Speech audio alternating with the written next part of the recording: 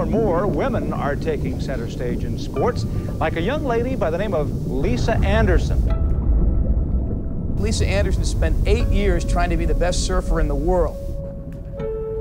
But when she was 16, she ran away from home.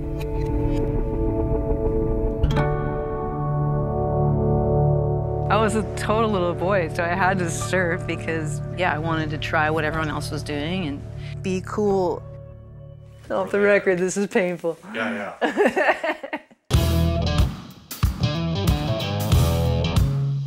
Every time I went surfing, it created friction between me and my parents.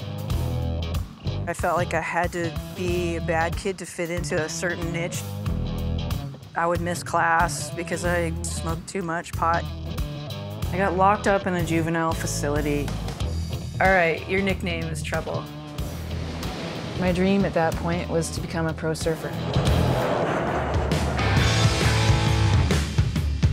the left, into the pier, straight off the bottom, up and down. I was a runaway from Florida. Contests were every single weekend.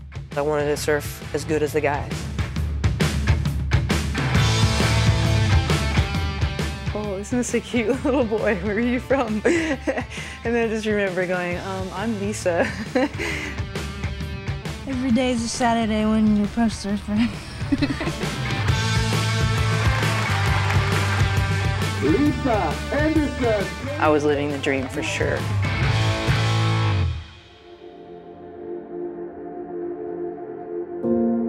I'm pregnant and I'm not going to be able to do the tour. What the hell?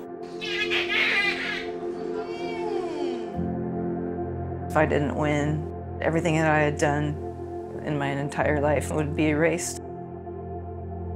I'd run away from so many things in my life. I wasn't going to run away from this.